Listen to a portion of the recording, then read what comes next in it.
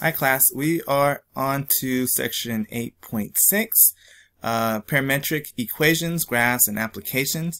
This is the last section for our textbook. We've covered pretty much every section, I believe, of the textbook for this course.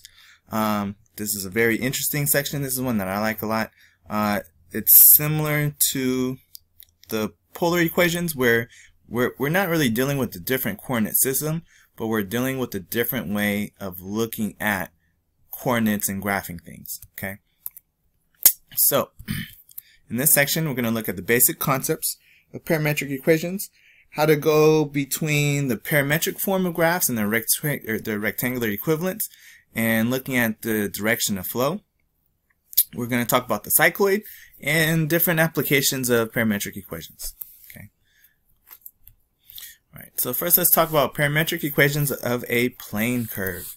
So a plane curve is a set of points, which we call xy, such that x is given to us by a function and y is given to us by a different function. So every point is given by a pair of functions where the input for that function is t. Okay, so we may be skipping ahead here a little bit, but generally for a common use of parametric equations would be a particle as it floats through the air. Okay, so over time it has an x direction movement, and over time it has a y direction movement. Okay, and as we put those together, we can get the floating kind of curve that a particle could trace through the air, right? So what we're basically looking at is how x and y change over time, and both of those changes are given by a function, right? Here, x is given by f of t, and y is given by g of t. Okay. So, f and g are both defined over the same interval. Okay, that interval is called I. It exists from a to b, I guess you would say, right? So the equations f of t and g of t are called our parametric equations. Okay, the parameter, the thing that changes, is t, right? That's the input for these functions. Generally, t stands for time in this case. All right, so here's an example. Okay, we're going to graph a plane curve that's defined parametrically. Here, x is given by the function t squared, and y is given by the function 2t plus 3. So what we do is we basically set up a table of values. Okay, we start with our input value t. We generally start from 0, right? Because we don't really talk about what happens before we start a timer, right? So we talk about time 0 and forward, right? So we will start with t equals 0, then go t equals 1, t equals 2, t equals 3, etc., or whatever seems the most appropriate for our spacing of t. And then as we go through the different values of t, we look at the different values of x. Well, if t is 0, what is x? We do the same thing for y. Well, if t is 0, then what is y going to be? If t is 1, what is x? If t is 1, what is y? And we get our x, y pairs by looking at different values of t. Okay, so here we're going to start from -3 to 3. So here it's nice that they're giving us an interval, but generally we start from 0 to some defined endpoint in time, because using negative values doesn't really make sense if you're keeping track of time. But we're not really keeping track of time here because there's no context. It's just saying, hey, plug in these values for t for these equations, right? So we're going to graph the set of ordered pairs that we get from plugging in the different spacings of the value t over these two periods of time, right? So again, make a table of values, t, x, and y over the domain, which is from -3 to 3. So I'll go -3, -2, 1, -2, -1, 0, 1, 2, 3. I'll just plug in my values here at a spacing of 1, because that's the easiest thing to do. Well, x is just the squared value of t, so I should get 9, 4, 1, 0, 1, 4, 9, right? I'm just squaring my input values to get my value of x, okay? And for y, I'm taking these values of t, I'm doubling them and adding 3, right? So at 0, I should have 3, and then I'm really just counting by 2s, right? So this should be 3, 5, 7, 9, and then going back down by 2s because it's a linear equation, right? So here you go. You see the difference between all the values are 2, and the y-intercept is 3 because we know how to graph lines well, right?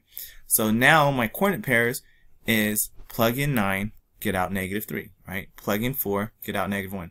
These are my pair of coordinates that I'm going to graph on the regular rectangular coordinate system, right? The regular Cartesian plane. Okay, so let's go back here. 9, -3, for instance. So I go to 9 and I have -3. That's my first point. Okay, my second point is 4, -1. So I start here, and then my next one is at 4, and then, you know, the scale here is terrible, so 4, that would be -1, right? So I start here, and then as I graph, I'll end here. So my movement, if I was tracing a particle as it, you know, moved through space, this is where it would go. It would start here and it would flow this way, right? So obviously this is sort of a rotated parabola. If we looked at this as just a function, we would just have a rotated parabola, but we would not have the direction.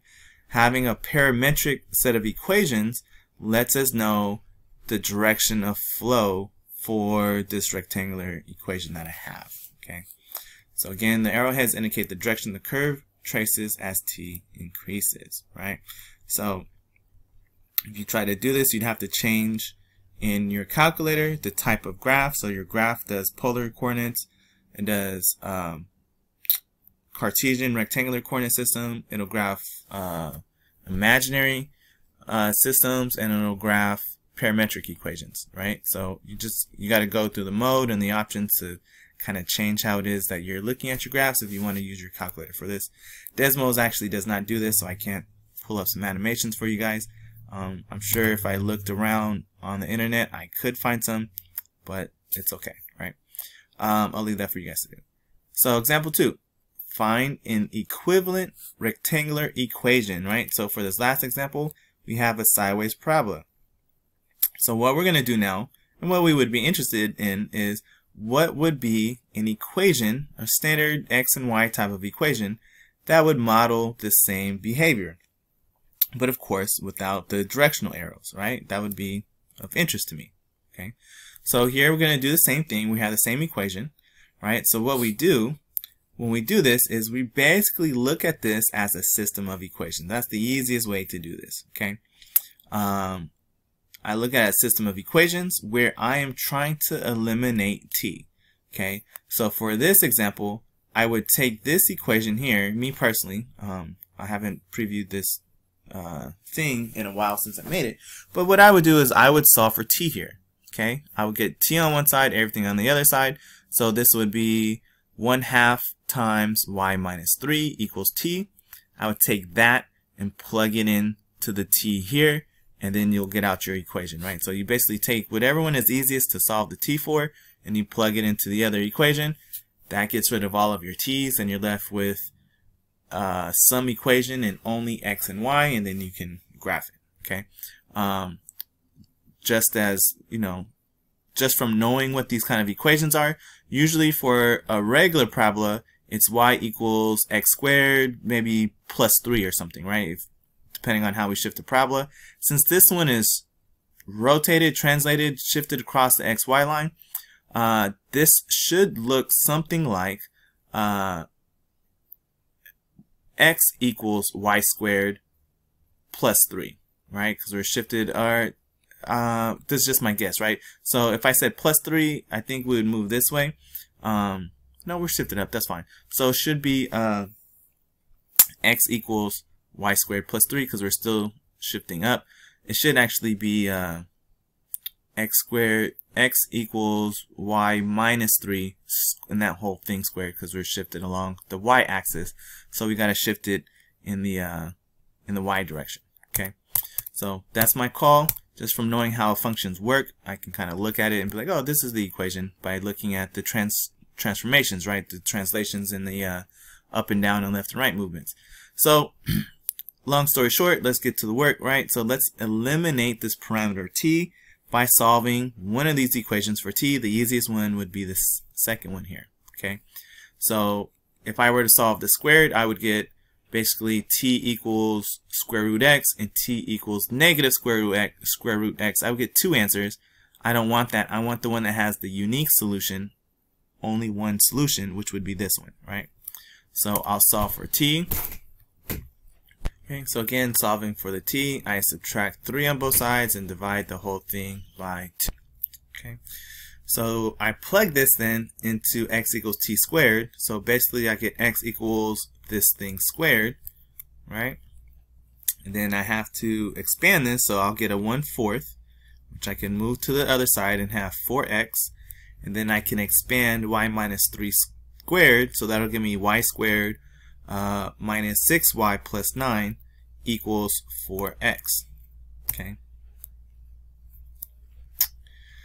Or you can leave it like this, as I said before, because now I basically have x equals y minus 3 squared, but then of course I had some term that I couldn't find just by looking at the graph, but I did say there would be a translation in the y direction by positive 3, so I thought it was x equals y minus 3 squared, but I'm very, very close, right? There is an extra 4 here, so which makes it a little bit wider than a normal parabola, which is fine.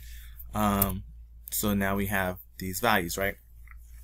So since t has this domain, x has this domain, and y has this domain, or I guess you could say this range in this domain, since we're swapping the input and output values here a little bit.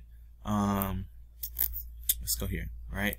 So x, smallest value is 0, largest value is 9, right? For y, smallest value is -3, largest value is 9. Here for t, smallest was -3, largest was 3, right? So if we go back here to these intervals of existence, right? We need these to share the same intervals of existence, right? So we're really going to be looking at this rectangular equation, okay? And that exists for this input value from 0 to 9, okay?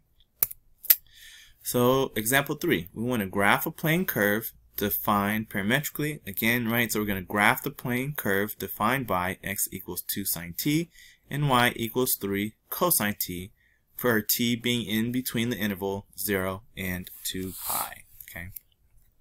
So again, we want to use the fact that sine squared t plus cosine squared t equals 1, because it's going to be very hard to isolate t in either of these equations, because then we have to do sine inverse and then plug that sine inverse into cosine. That doesn't really help us a lot. Like, we had a couple of sections where we had to do that, but it's not very clean, right?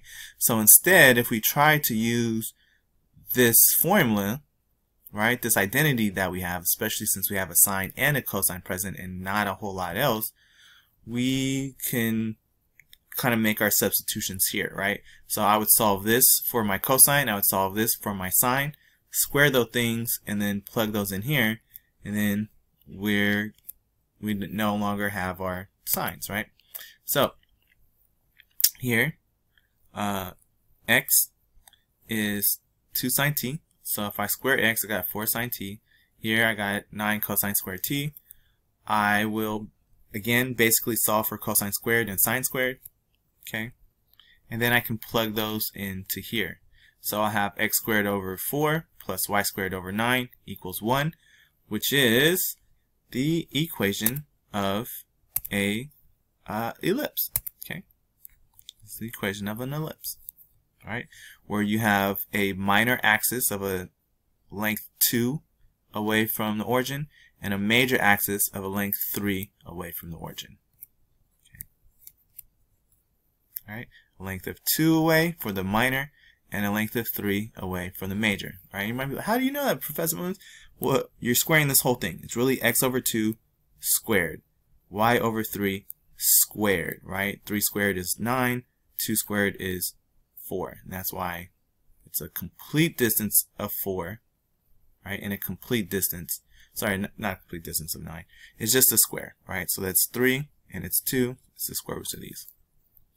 Okay, the long one is the major axis, the small one is the minor axis, right? Parametric equations of a curve are not unique. There are infinite many representations parametrically for any given curve, right? So give two parametric equations for the equation of the parabola y equals x minus 2 squared plus 1. Now you can make it difficult, you can make it easy, okay? So we just choose some parameters and we kind of make them fit, okay? So the easiest choice always is just say, hey, let x equals t, and then your choice for y just becomes you replacing x with t, okay? So then this becomes t minus 2 squared plus 1, which is a lot of stuff, but it's easy, okay? Another choice is you can say let x equal t minus 2, and then y would become t squared plus 1, right? That's another easy choice here, right? So you choose one parameter for x, and then you just make the other parameter fit, right? So that the equation is the same, okay? So, right? So again, the other choice is x equals t plus 2. Could have did t minus 2, and then you get this as your solution, okay? So notice that if I say t equals x minus 2, and then I solve that for x, I get t plus 2, right? So if I were to move this over and solve for t, I would get t equals x minus 2, right? T equals this thing. But again, I need it in terms of x and y. I need x equals and y equals. So if I make t equals x minus 2, solve it for x, then it's very easy to see that, okay, I can plug in, since this whole thing is t, I get t squared plus 1, right? But when I rewrite it over here, I need to change it around so it says x equals and y equals, okay? So right substitution, just make sure that you fix the way that it looks for the parameters, right? So some trig functions are desirable sometimes, really depends on the graph that you're using, right? So if you have a bunch of curves, then that would be nice. So for example here, we could use x is tan t plus 2, and then y turns into secant squared plus 1, right? Because tan t plus 2, plugging that in here, that isolates, you basically say tan of t equals x minus 2, right? And so you're saying this is tan of t, and tan t squared plus 1 is secant squared. So you can manipulate these things in several ways. So here they actually gave you 3 examples, even though they're only asking for 2, right? So trying to identify some trig subs instead may take a little bit of work, but just think of the identities that you have. Mostly those Pythagorean identities are going to be the most helpful. Things like the half angle theorem and sum and product formulas, those aren't going to be helpful at all at something like this, okay? So again, here we'd have to change our domain because now we're talking about tangents and secants. So our domain has to be appropriate. It is no longer from negative infinity to infinity because that's not the domain for tangent, right? The cycloid. So the curve traced out by a point at a given distance from the center of a circle as the circle rolls along a straight line is called a cycloid, okay? The cycloid is defined parametrically by x equals at minus a sine t, or a times t minus sine t, and a times 1 minus cosine of t, for t being from negative infinity to infinity. So before we get in, I'm gonna find a animation for you of what exactly a cycloid is to make it a little bit easier, right? So abracadabra. Okay, so we're in the world of Desmos. Let's go ahead and look at what a cycloid is, okay? So basically what's gonna happen here is we're gonna roll this ball in 2 different directions, and we're gonna trace the point that this dot makes as the ball rolls, as it traces through space, okay? So the curve, the blue line that's made, is what is called a cycloid.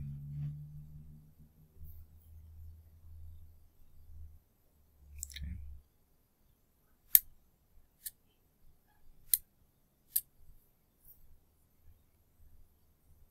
So that's a cycloid. Okay. So the equations of cycloids look like this, right? So again, we're going to graph the following cycloid. Here we have coefficients of 1, right? So for both of these, A is just 1. This is 1 minus cosine t, and t minus sine t, right? So everything is just 1s. There's no multipliers here. We're going from 0 to 2 pi. So again, by hand, we create a table of values, right? So I have my different values from 0 to pi. I'm kind of just cutting these into 4s, right? I kind of skipped a little here, but that's fine. That's what they wanted to do. We got our decimal approximations. We have our x's and our y's, right? So when I plug t into x, this is what I get. When I plug t into y, this is what I get, right? So now I have a bunch of xy coordinate pairs, and I can graph them to create my cycloid, right? So here I have a circle of radius 1, okay? Again, if I had a different value of a here, the a coincides with my radius, right? So if this was 3 t minus 3 sine t is, and y equals 3 minus 3 cosine t, I'd have a circle of radius 3. And I would basically have the same thing, but on a larger scale, right? So we already saw the animation for it. There's no animation here, but that's what the cycloid looks like. And as you go on for different values of 2 pi, right, because that's one full circle, it just repeats again. So if I go for 4 pi, I get 2 of these arcs. Okay. So if a flexible cord of wire goes through the points P and Q as such, right, so let's say that they're being strung up, and maybe you have a ball with a hole on it, right? Then a bead is allowed to slide due to gravity without friction. So let's ignore friction for right now, the friction of the string and the bead, from P to Q. Then the path that requires the shortest time is going to be a cycloid, an inverted cycloid, because remember, a cycloid is this way, so you would basically just take the negative of that, right? So some different applications of a parametric equation. So if a ball is thrown with the velocity of v feet per second at an angle of theta with respect to the horizontal, okay, like so, right? So from here to the direction that you're first throwing it, you have an angle of theta. This line right here represents the force vector, right? You're throwing it and releasing it in this direction with this amount of force. Then the force due to gravity will start to bring it down as it starts to go forward and up, right? So its flight can be modeled by parametric equations given by v cosine theta, v again being the velocity, right, or the length of this force vector from you throwing it, and y given by v sine theta t, which is the upward motion. Right here, v cosine theta is the forward motion, v sine theta t is the upward motion, minus 16t squared. Just so you know, this minus 16 is the force due to gravity coming down, the acceleration due to gravity, and this plus h is the height that the ball was released, right? So this is very, very similar to when you use a standard quadratic to model this, right? So it looks like this, v naught, this is the point, this is your initial velocity vector, right? T here is given in seconds, so now we have a parametric representation, okay? H is the ball's initial height in feet above the ground, as I said before. So, for our example, we're going to say 3 golf balls are hit at the same time into the air at the same velocity, 132 feet per second, okay, or 90 miles an hour. And they're all hit at different angles, one at 30, one at 50, and one at 70 degrees from the flat horizontal plane, the ground, basically, right? So A, assuming that we have a level ground, okay, determine graphically which ball travels the greatest distance, right? We're going to estimate this distance as well. So for these 3, we want to find out what the distance is from this initial velocity hit at this angle, okay? The 3 sets of parametric equations determined by the 3 golf balls we need to determine, right?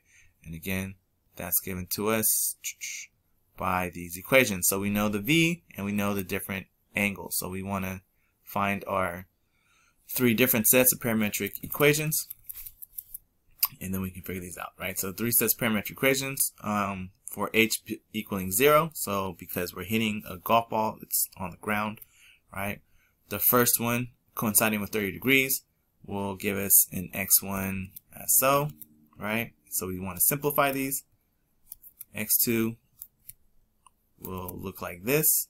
Okay, so we can take 132 times sine of whatever 50 degrees will be and multiply that times t, and x3 will be the same thing, 132 cosine 70, y2 is 132 sine 70, t minus 16t. Okay, so these are my 3 parametric equations for the 3 different situations, right?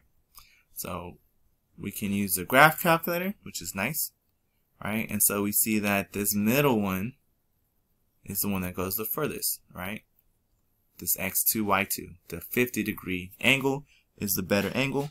However, the last one, the 70-degree angle, is the highest. It'll give us the largest height. So if we hit it low, we have low and far, but not as far as if we kind of hit it in the mid-range, right? So we can use the trace feature to figure out how far exactly it is that we went in order to figure this out, right? So here we get about 540 feet if we use the trace function to go along here and look at the different y values that we have, right? So which ball reaches the greatest height? Obviously that's the second one, the 70-degree measure, right? And we want to estimate its height, so we'll use the trace again to trace out the height, right? So we go until we hit kind of the highest point possible, and that should be about 240 feet. Okay. So here is the next example. Okay, last example, I believe, or the last section of our textbook. So good job, class. We want to examine parametric equations of flight. Jack launches a small rocket from a table that is 3.36 feet above the ground. So real quick, let's just backtrack a little bit. You may be asking yourself, how do I find these values without using a calculator, right? And so if you notice, they're all quadratic in nature. So you can use things that we know about quadratics, right? First of all, you'd have to get a single quadratic formula for these, right? Some sort of parabola before you can start to maximize or minimize these, and that would create a lot of work basically, right? Once you get to calculus 3, we talk about parametric equations a lot, and then you can start talking about how to optimize these things in their parametric forms, right? So let's go ahead and come back to the example that we were about to start here.